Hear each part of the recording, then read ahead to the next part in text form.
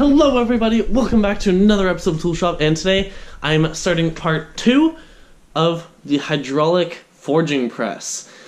Now, in between part 1 and 2, I've had a lot of math, a lot of research I've had to do into this forging press. With that being said, means that I've just gone ahead and done a lot of it. A lot of it is very specific to the parts I'm using. I can make up plans, and that will be in those as to all the details for everything. Let's show you the press. So as of right now, I have not turned it on, I have not tested it, there's no oil in it. All the lines are completed. These guys, I'm not sure if I'll have to switch these two lines or not, because I'm not sure which one goes to up and down, as to whether I move lever up or down, as to what happens. Once again, that's kind of a test that I have to do for once I get it going. Same thing with this gauge. This gauge isn't staying in place constantly. This is just so I can test it. I'm going to be setting the relief valve on this to my system pressure. I'll be coming in and actually changing, so actually releasing this and closing this up so it looks like this. But yeah, so this is kind of an overview of the press. You have the hydraulic cylinder down there, valve up here. I'm still not done. It's probably going to be a project for tomorrow morning of me attaching something that I can put onto here that goes down to the foot pedal. That's another thing I did off camera as well. Piece of diamond plate. I figured probably better than two separate foot pedals across one bar, just to have a big foot pedal, because I'm not sure if, I might have to do something like way over here or in the middle. It's going to be I'm not sure where it's going to be comfortable for me, so at least this, I have a large variety. I figured it's just kind of something with a little bit of texture on it, and nothing I had to go to my way to fabricate a texture on. With the unit that I'm using, and the one thing I've heard that's kind of a big issue with these plastic ones, there's going to be hot metal falling down that, if that hits, could possibly melt and cause leaks. So just fabricated up this little spark guard, and there will be rubber on top of that afterwards. And this is kind of the back of the press. So you can see all the hoses come down here into my pump, and then these two lines go nice and neatly snug around to the cylinder. So it's the next day. Let's put some oil in this guy and fire it up.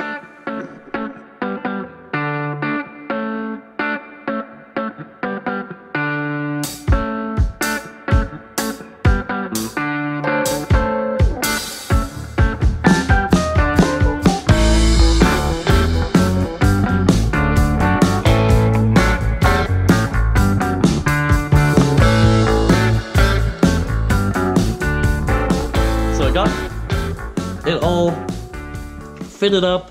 I got the oil in it now. I'm just gonna fire it up now. I'm gonna be standing like way back over there with the plug and everything, because I don't have a switch for it yet. It's the weekend, so I can't go out and get one.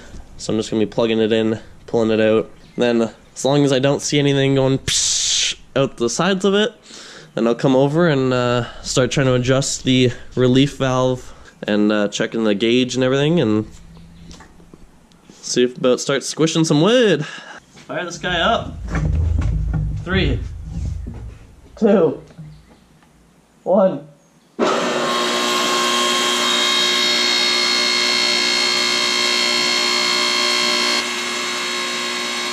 It works.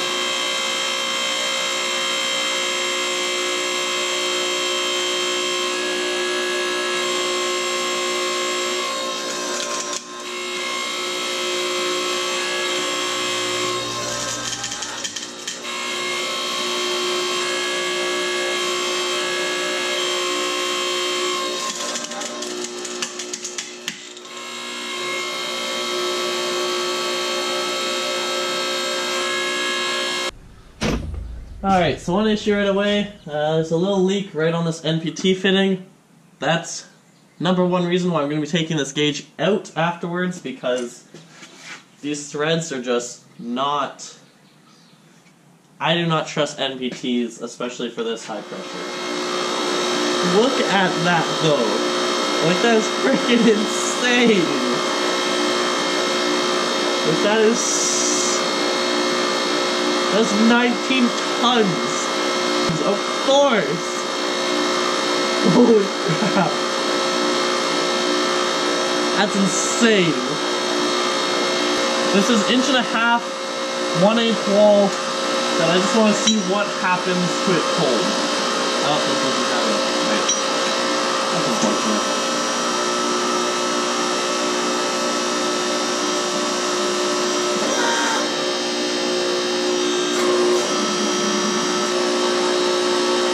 Cold, and it just mushrooms completely.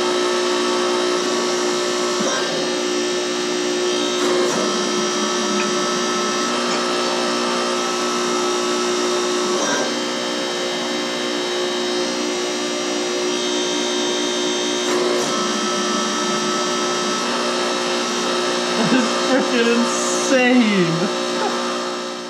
I can't wait to start putting hot steel in this. First thoughts on this, like, absolutely insane.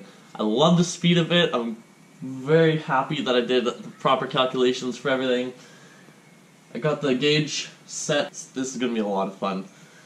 I'm gonna spend the rest of the day, I gotta weld up on to here the actual die holders for the press, and then I also need to attach the foot valve, because that would have been, especially like as you saw when I went to go put in this piece of square tubing to squish, I definitely was like, alright, let's, and foot pedal doesn't have anything connected up to it yet. Definitely be an easy fix. I already have the steel for it, I just need to actually make it and attach it. I'm gonna call this end of part 2 for a little overview and testing. Thank you so much for watching. I hope that you guys thought this was as cool as I did. Yeah, I've had a few people actually that have been messaging that they would like to see me make some plans for this. So yeah, if you're interested in getting a set of those, make sure to let me know down in the comments. If you're new to the channel, make sure to subscribe, make sure to give it a big thumbs up, comment what you thought down below, and we'll see you in part 3.